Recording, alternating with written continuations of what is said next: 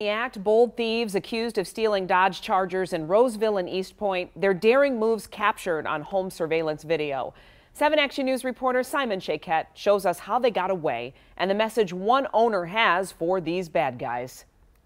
Those stolen Dodge Chargers look a lot like the one you see right here behind me. Now, the owners have been taking to Facebook, sharing those videos that have now gone viral in hopes of putting a stop to the rash of crimes.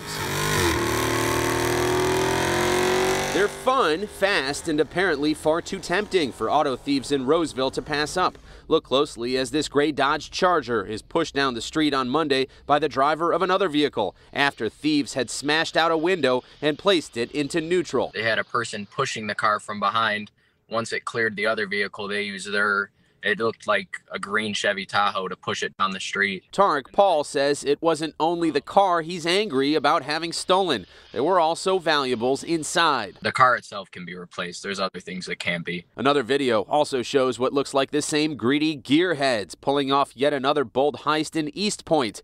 After also smashing out a window and throwing it in neutral, this time an accomplice simply pushes it away from the home. I mean, obviously these guys are good. They're professional thieves, if that's a job title.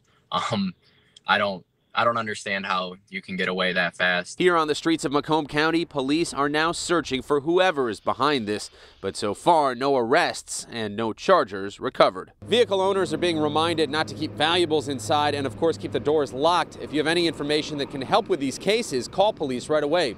From Roseville, Simon Shaquette, 7 Action News. And hopefully those thieves can be caught soon. All right, Simon, thank you.